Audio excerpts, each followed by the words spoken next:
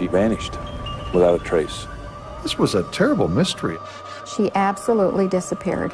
They knew a killer was on the loose. His haunts were college campuses. I think everybody's scared all the time. But they didn't know how to catch him. They were basically running down leads that led to nowhere. You got bones, you don't know anything more. The evidence is gone.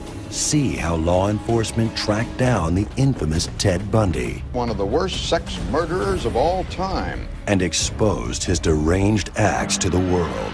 It was extremely wicked, shockingly evil. He's very much the poster boy for the charming serial killer. She stopped struggling and stopped screaming. I don't want to think that Ted Bundy got her.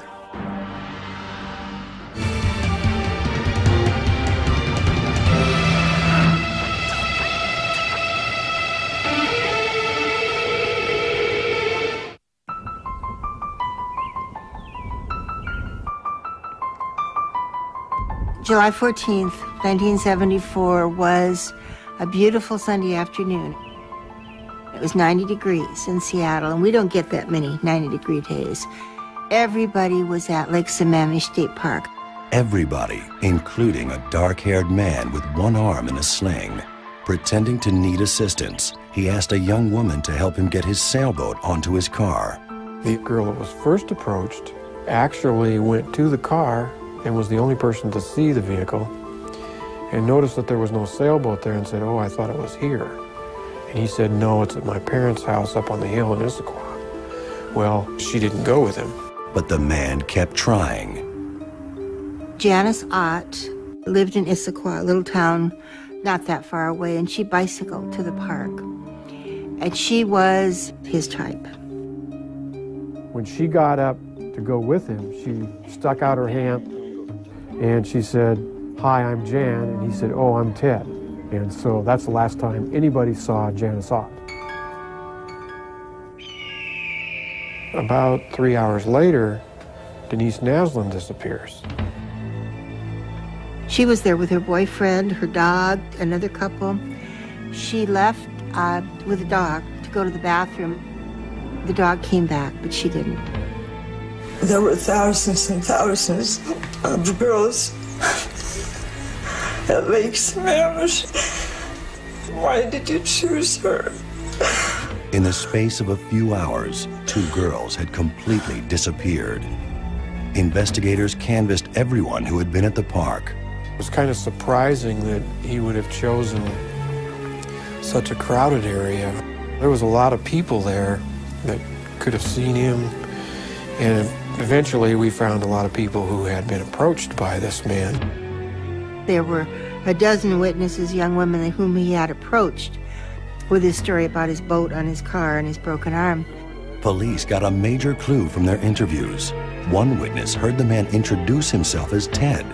Investigators were also able to put together a composite sketch of the suspect for the public.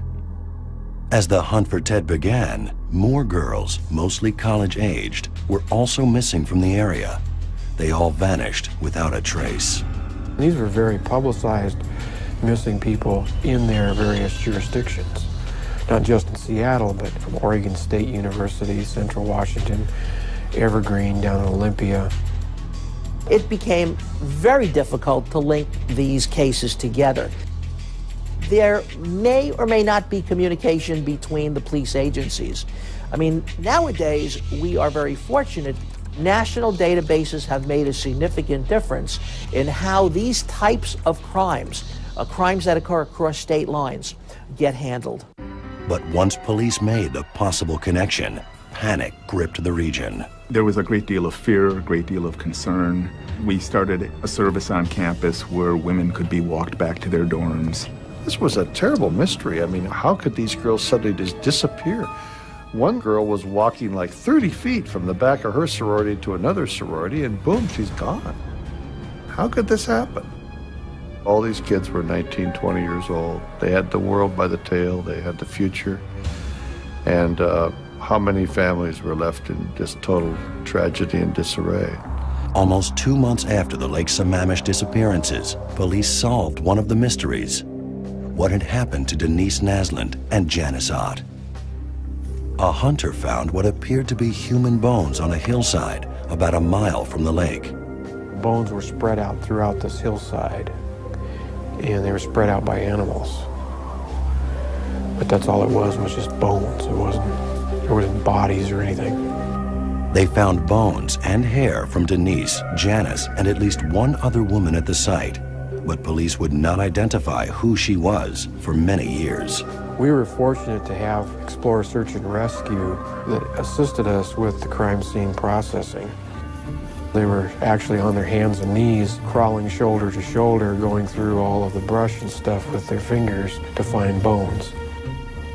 You need a number of people to go through a scene, shoulder to shoulder, so that all evidence is collected. Remember that the bodies found at the crime scene are only one piece of the puzzle. There was nothing like this ever found in the history of King County. But police found another site like it all too quickly. The following year, in March of '75, we found 4 people who were missing, but we only found skull parts there. We never found one other bone, which is real unusual. We found animal bones, so we knew we were searching good enough to find bones, but we didn't find a human bone, other than just skull parts. The skulls found at Taylor Mountain gave them a grisly clue. They appeared to have decomposed at the same rate. In other words, you had girls basically that were missing in January, April, 2 in May, but the leaf fall, the growth of vine maple over the tops of them, all kind of had the same look to them. That wouldn't have happened if they were dumped at different times. It could lead to the conclusion that these individuals were killed and their bodies maintained in a particular place, kind of stored up. And then when the perpetrator felt comfortable enough to move these skulls to a particular place, that's what happened. Investigators got an important lead from Taylor Mountain. One of the skulls came from Susan Rancourt, who had disappeared from Central Washington State College in Ellensburg, 120 miles away. Police found 2 other women there who had been approached by a strange man. His arm was bandaged, and he asked the girls to help carry his books to his car, a Volkswagen Beetle. They went to his car, but then got frightened. I talked to one, and she said, when I got there, I saw that the passenger seat of the Volkswagen was gone, and I just felt dread. I dropped his books and ran. But those are the ones who survived. We know from the Rancourt case that she did suffer a skull fracture. So she was hit by a tire iron. We do know that from looking at her skull. But that's all we know what happened to these women. I mean, you got bones, you don't know anything more. Without crime scene evidence, police tried to prioritize their leads from the hundreds of calls that came into their hotline. They tracked people who owned Volkswagens, people who had known the victims, and others. There were so many lists that they came up with the then revolutionary idea of entering them into a computer and seeing how many matches they could find. Computers in general have really advanced the cause of criminal justice, as it has many other fields.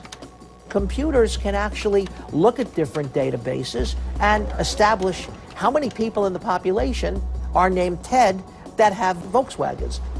But as the police investigation of the killings hit full swing, the abductions suddenly stopped. Everything stopped virtually in July of '74. We didn't find any more, there weren't any more people who were missing. Then, in October, in a suburb of Salt Lake City, hundreds of miles away, 16-year-old Nancy Wilcox stepped outside her house. She was never seen again. I knew that she didn't run away because she had a brand new coat. This was an October night. She had some beautiful turquoise jewelry. She didn't take that. She didn't take any money. She absolutely disappeared. Just as the Seattle police suspected, the killer had moved on. He left in September and he moved to Utah. He was there just a short time and women started to disappear. Melissa Smith, I believe it was October 14th.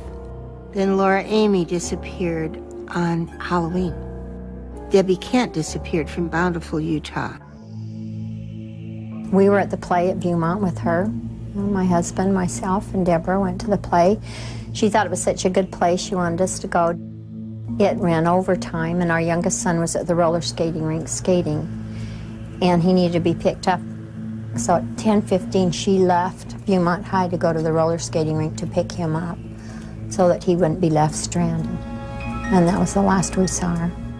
That very night, I knew something was really wrong. Sue Curtis was at Brigham Young University in June 1975. She was there attending a youth conference with another group of kids from the Salt Lake area, and was walking back to her dorm room on a Saturday evening and vanished without a trace. Girls were missing from Colorado as well. Ski instructor Julie Cunningham and nurse Karen Campbell, who disappeared from the Aspen Hotel where she was staying with her fiancé. No one knew about how to investigate these cases. No one knew what to expect.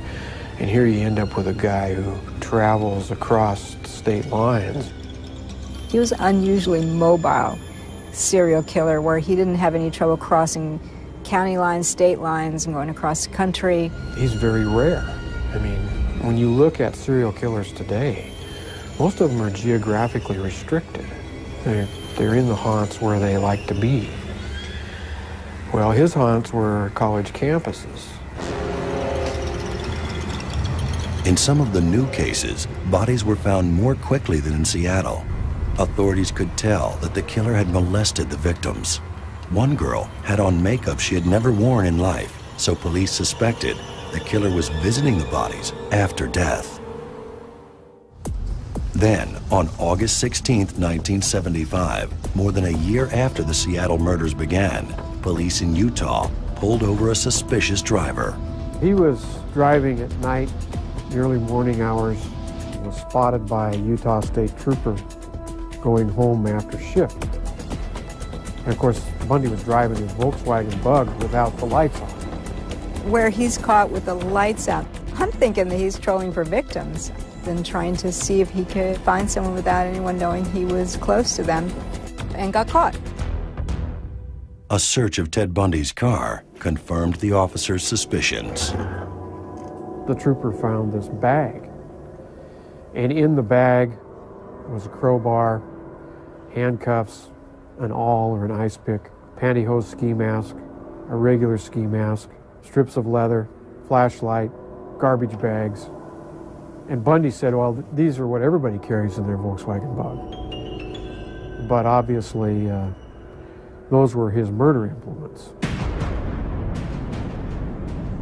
So he carried his own chamber of horrors around with him. The clean-cut Bundy was a law student at the University of Utah who had gone to college in Seattle. After he was arrested, we were shocked. We couldn't believe it. We tried to raise money for a defense fund for him and tried to protect him. We couldn't believe it. They had to have the wrong guy. Bundy had been a political volunteer when he was in Seattle. The Ted Bundy we knew, before there were any accusations, any charges, any arrests or anything, was a very nice guy. He was a person that we socialized with, and we knew a little bit professionally, and I thought was really an up-and-comer, somebody who was going to do well in life. He made a very positive impression. He was very verbal, articulate, intelligent. He dressed extremely well, very much different than the average student of that era. He looked like a young Cary Grant. Bundy was a very smooth, very well-educated, very deceptive type individual. He was the type of person that anyone would say that, no, it would be impossible for him to be involved in anything such as this. When he was released on bail, Bundy tried to cover his tracks by cleaning out his VW. But it turned out he left evidence behind. There was some hair that was found in Bundy's car that matched both Amy and Smith.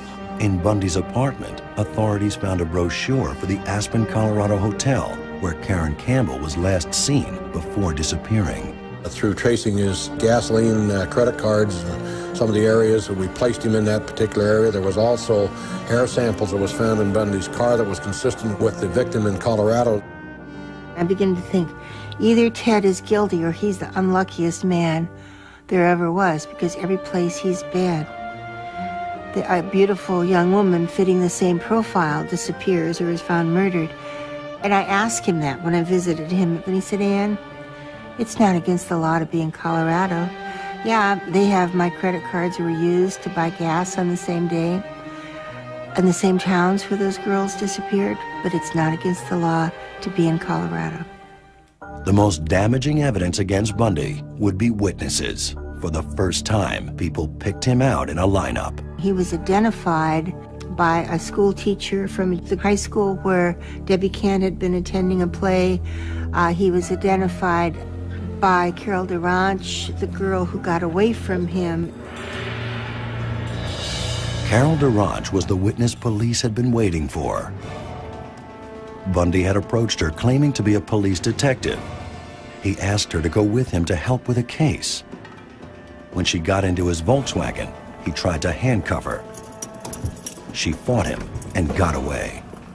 For the first time, here we have a living victim that's able to describe her abductor, describe the car, and also provide evidence with the handcuff that was still on her wrist, and to know that this guy was a good-looking guy who she thought it was okay to go with. Bundy went to trial for attempted kidnapping in February 1976, and Deranged's testimony sank him. He was convicted and extradited to Colorado to stand trial for the murder of Karen Campbell. He decided this time he would defend himself. My class is graduating in about a month. I'll bet you I'm more about love than any of them. Bundy gave a jailhouse television interview to bring his case to the public. Why did you decide to defend yourself? I felt it was right. I wanted to get involved. I wanted to become a part of my defense because I am such a part of it. I mean, I obviously I'm going to bear the consequences, so why not bear the responsibility? Do you get fresh air, sun? Do you get out? Well, I get to go to the library. It's a 50-yard walk from here across the parking lot to the library, and that's my fresh air. Those trips to the library gave Bundy the chance to make a daring escape. In July 1977, he jumped out a second-story window and got away. He had every right, actually, to be in the law library if he was helping with his case and because he was a law student, and in particular when he was representing himself. So he had every right to do that. Now, why would somebody leave a window open? Well, nobody's thinking like a predator. He's thinking like a predator, and he's looking for every which way he can to elude law enforcement. Authorities caught him a week later, but in December, just before the new year, Bundy tried again. He went through the top of his cell, down through the jailer's apartment, out into a blizzard in Colorado, stole an old beater of a car that gave out on the pass, headed for Denver, got a ride. He had money. When he wrote to us from the jail cell in Colorado and was afraid he wouldn't get a fair trial, all of us chipped in money to get a public survey done. And the great question that lingers in my mind is, did he use our money to get to Florida? If he did, then we have blood in our hands too, because more murders occurred shortly after that. Law enforcement people have lost all track of Bundy. He escaped from a Colorado prison on New Year's Eve. And now, he is one of the FBI's most wanted men. In December 1977, accused killer Ted Bundy escaped from a small jail in Aspen, Colorado, and eventually made his way to Tallahassee, Florida. He found a room at a boarding house near the Florida State University campus. When he was here, he lived by stealing. He used credit cards that belonged to other people. He used cash he stole from other people. He stole bicycles. He stole cars. About a week after he arrived in Florida, Bundy picked up where he had left off out west. Investigators believe he focused on Cheryl Thomas, who lived near campus. She definitely fit the profile of the other girls that he is suspected of killing. She was out that night. He waited for her. She didn't come home. And he got frustrated. As best we could piece it together, he left there, then saw some women entering the Kaimega house. The door downstairs, the lock didn't work.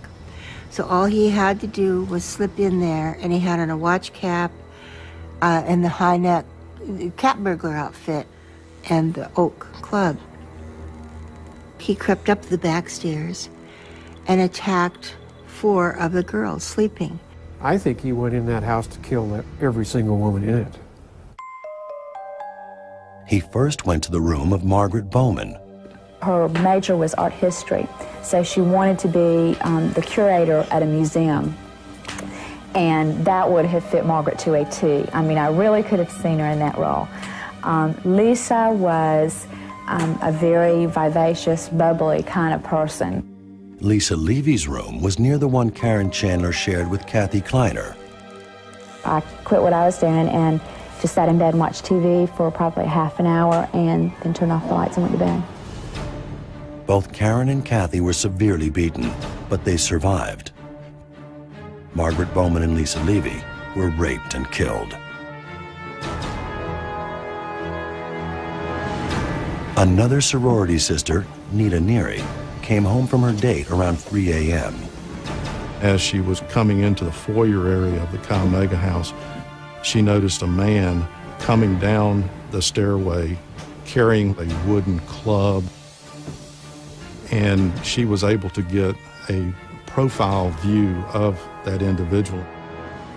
As the man came down the stairway, he immediately exited through the front door that was adjacent to the stairway. Neary called the police. We had received the telephone call about 3:23 that night. Our units were on the scene at 3:26. The best way to describe the actual homicide scenes was it looked like a shark frenzy. As the police investigated the horrific murder site, Bundy made his way back to Cheryl Thomas's house. He entered that house. Again, did the same thing. He bludgeoned her. While he was doing that, her neighbors heard the sounds. 911 emergency. Law enforcement arrived on the scene to find yet a 5th victim. Again, a victim that had been beaten around the head. In one night, Ted Bundy killed 2 young women and left 3 more for dead. This brutal rampage in some ways seemed different from his more controlled pattern in the West. It was definitely a rage event, not a calculated, planned something. This was almost a frenzy, which was not characteristic of Bundy, which would suggest that Bundy might be becoming a little unglued. Unlike the murders out west, these attacks were committed inside, which meant evidence could be recovered more easily. To attack 5 women in one night and leave 2 bodies inside where other women are there and alive and awake, and the police are coming right now, that's pretty careless. The vicious murders made national news, and they caught the attention of some of Bundy's longtime pursuers. We'd gotten 2 phone calls the morning of the murders. One from Bob Keppel. He told us to look for somebody named Ted Bundy. He hit people while they were asleep in their bed with some sort of a piece of wood or tire iron or something. And that was the same thing he did up in Washington State. But Bundy was only one suspect in a case that seemed to overwhelm the local authorities. We've got a very disturbed, sick individual. They were basically running down leads that led to nowhere. All of a sudden, we had 2 women dead, 3 left for dead, in a panicked campus. It was a real loss of innocence for this community. I think everybody's scared all the time, even just walking to classes. As the community and the police struggled to grasp what had happened, Bundy took off. He had left Tallahassee. It really got a little bit hot for him here. Ted Bundy stole a van from the university and headed north. We know that he was in Jacksonville on the afternoon of February the 8th. He stayed over that night in Lake City and then picked up Kimberly the next day. Kimberly Leach was a 12-year-old junior high school student. She had been elected runner-up to the Queen of the Valentine's dance. She seemed popular with her classmates, just an ordinary 12-year-old junior high school student. That made her much younger than Ted Bundy's other victims. He's seeing her simply as a victim of opportunity, somebody, because he needs something now, he needs his fix. It's like an addiction now. And he's not thinking as carefully as he had been early in his murdering career.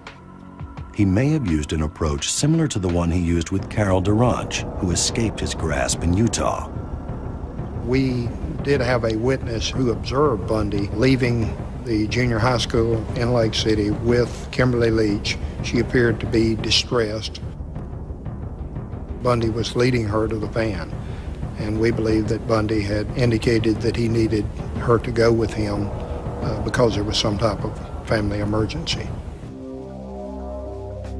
Bundy drives a distance of about 40 miles from Lake City Junior High School to an area near the Swanee River State Park. It would be weeks before police found Kim Leach's body. But Ted Bundy actually brought the crime scene to the authorities. After he killed her, came back, dumped the van next to the FSU campus. It was observed by some FSU officers in routine patrol that it was a hot van. Our chief investigator, a guy named Steve Hooker, looked inside and said, something's happened here, and we need to go ahead and preserve this as a crime scene. We did. We took it the next day to the FDLE laboratory here in Tallahassee, and were able to process it and ultimately get a lot of the evidence that we were able to use. Once he dumped the van, Bundy stole a car he was more comfortable with, a Volkswagen Beetle. He was actually arrested driving a Volkswagen in Pensacola several days after the abduction and murder of Kimberly Leach. He stopped in an alleyway. A Pensacola police officer saw him, approached the car. I think he'd run the tag, found out it was a stolen tag. Ted tried to flee on him on foot. Well, initially, when I was placing the handcuffs on him, he kicked my feet out from under me and struck me with a handcuff that had been placed on one wrist. And, of course, knocked me off my feet, and that's when it started. There was a struggle. There was actually a round fired, and the officer was able to bring Ted into custody.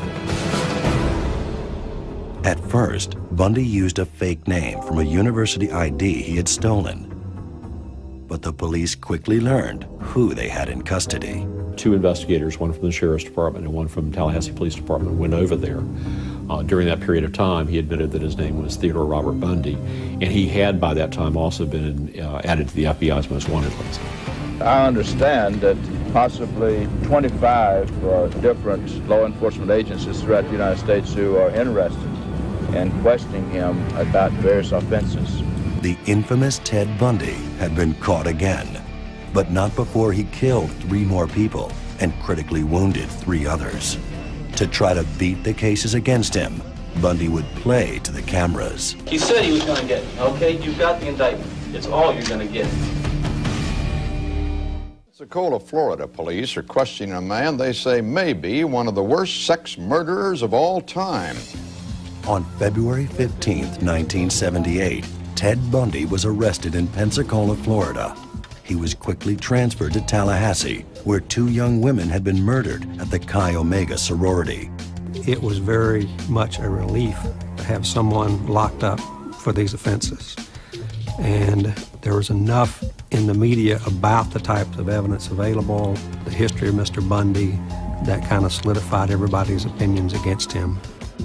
He was charged with a number of forgeries and auto thefts that had occurred here in Tallahassee.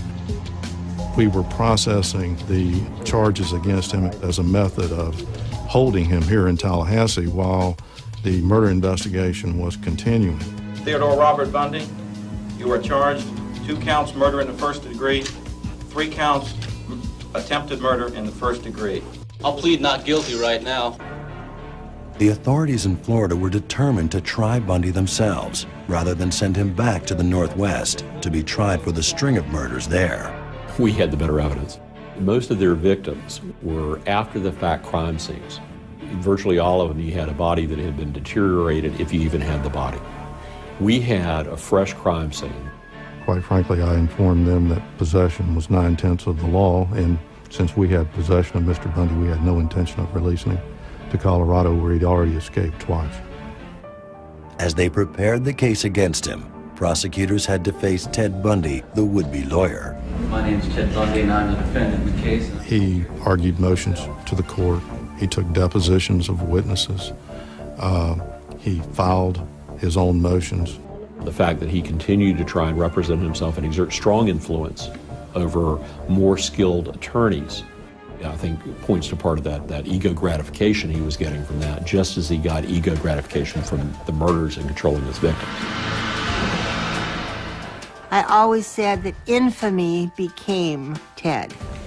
There was something about the strobe lights and the cameras on him, and he was great on camera. You're going to represent yourself, or you're going to get another attorney? I'm staying with the man I know best right now, and that's me. Bundy's performance as lawyer came at his own expense. Part of the theme of the defense was that he was a victim of this overzealous police effort.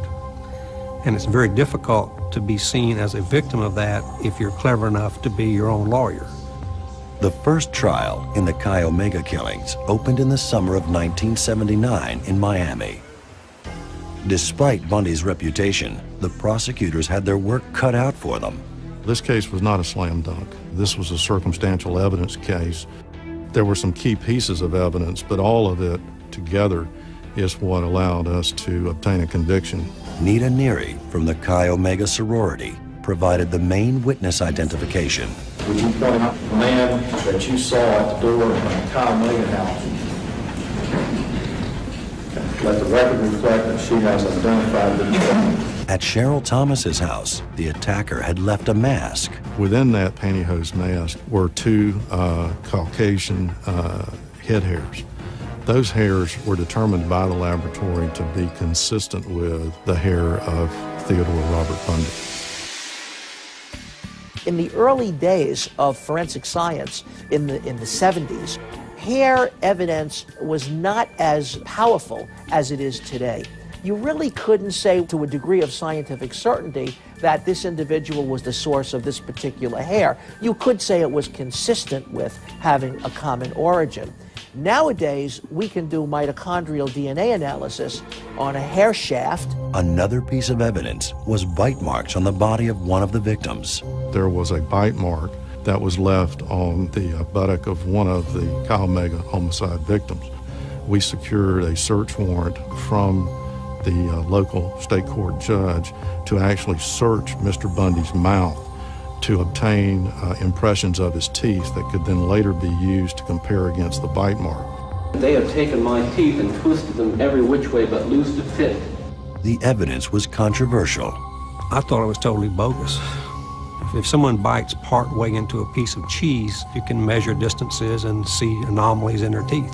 When you bite into human skin, it moves. It distorts, it bruises, and you can't really accurately measure it. In the Bundy case, those impressions were very clear, and he did it twice. He made two clear bites in the same place on very fleshy area of the body, and they were very clear. They took the impressions of his teeth and were able to show from the transparency that they made of his teeth placed against those bite marks. The fit was just perfect. But perhaps the most damaging moment in the trial came courtesy of Bundy himself when he decided to cross-examine an officer who was one of the first at the crime scene. I was supposed to cross-examine that officer. Ted stands up and takes a file from my hand. He asks a few perfunctory questions. The first victim you saw was Kathy Kleiner? Yes, sir. And then asked him to please state with great detail what you saw when you pulled back those sheets. And there was no human being in that building or watching the TV at that time that could have thought anything other than this man wanted to relive that event. This was the second day of the trial. The trial, for all practical purposes, was over. It had nothing to do with bite marks. It had nothing to do with hair. It had nothing to do with anything. It was that question that sealed his fate. We, the jury, in Miami-Dade County, Florida, find the defendant, Theodore Robert Bundy, guilty as charged. On July 31st, 1979, Judge Edward Coward delivered his sentence. It is this court's reasoned judgment. You, Theodore Robert Bundy, be adjudicated guilty of murder in the first degree, and that you be put to death by a current of electricity, and such current of electricity shall continue to pass through your body until you are dead. Now that Ted Bundy had been sentenced to die for 2 murders, he went to trial again for kidnapping and killing 12-year-old Kimberly Leach.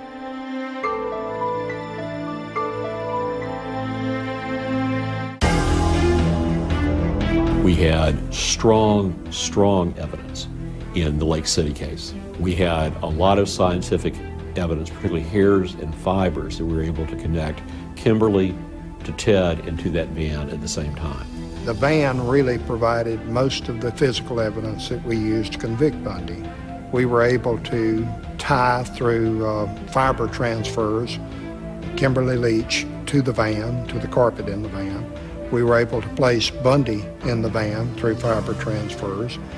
We also had some semen stains on Kimberly Leach's underwear that matched the blood type of Bundy.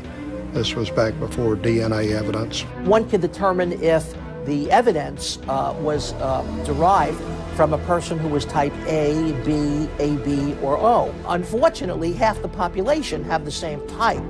Nowadays, we're astonished that we put so much reliability into that determination. The reality is DNA has completely replaced ABO typing. Nowadays, we would have been able to look at a semen stain or a blood stain and said absolutely, certainly. But even in 1980, the case against Bundy was strong enough to convict him. The court finds this kidnapping and murder was indeed heinous, atrocious, and cruel, in that it was extremely wicked, shockingly evil, vile, and with utter indifference to human life. Once again, Ted Bundy was sentenced to die in the electric chair, but he would keep fighting to save his own neck. It was a desperate ploy.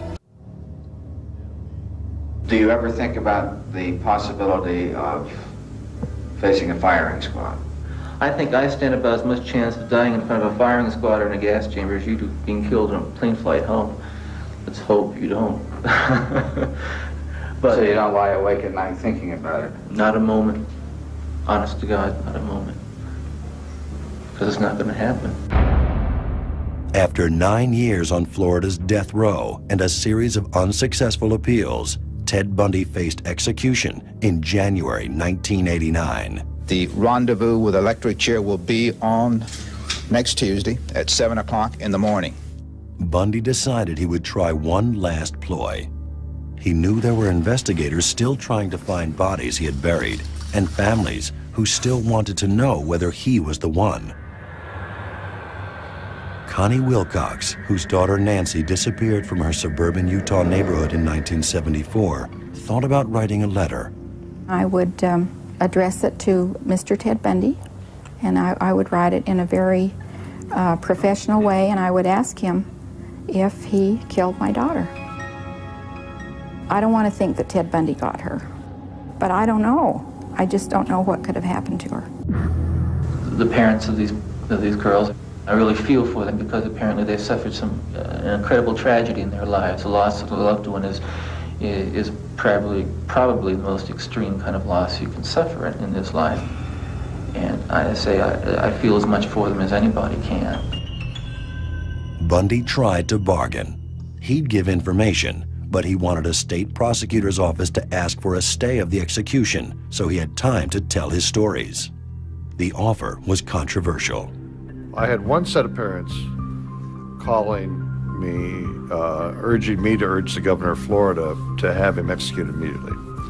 I had another set of parents calling, saying, please, we have to know what happened to our daughter.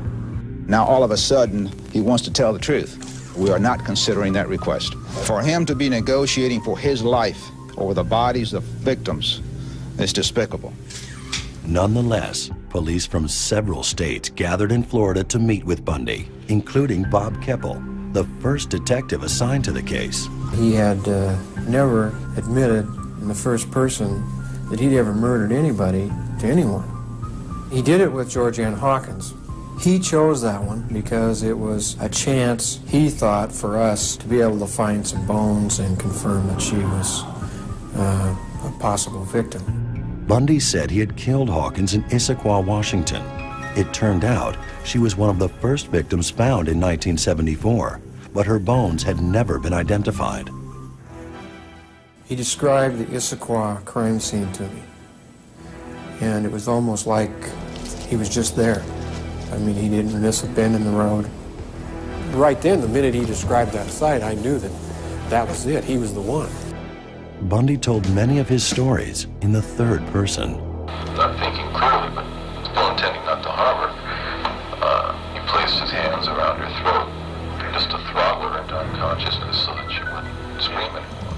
She stopped struggling and stopped screaming.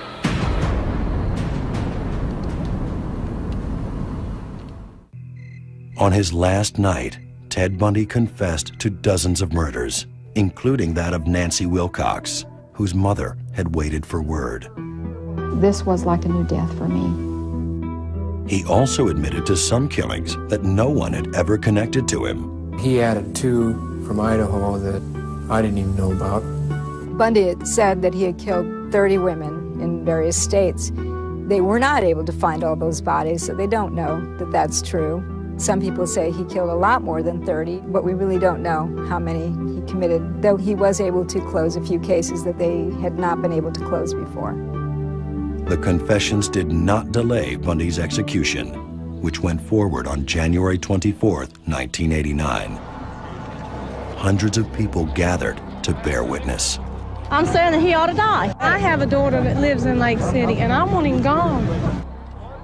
Theodore Bundy was executed at 7:16 this morning in the electric chair at Florida State Prison. He was executed for the murder of 12-year-old Kimberly Leach of Lake City, Florida.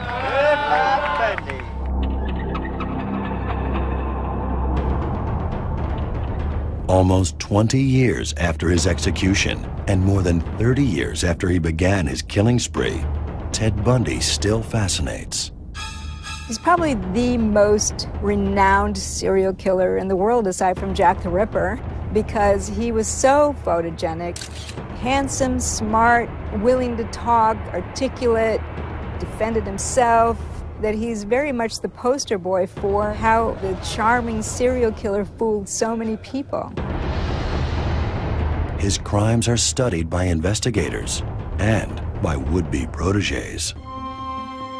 Because of all the media generated by him, a number of people who aspire to become serial killers often want that kind of glamour, too. He's definitely a premier serial killer. He is probably the model, but I don't think there's very many of them like him, fortunately. Ted Bundy's crimes will continue to haunt those who hunted him and those whose loved ones he hunted.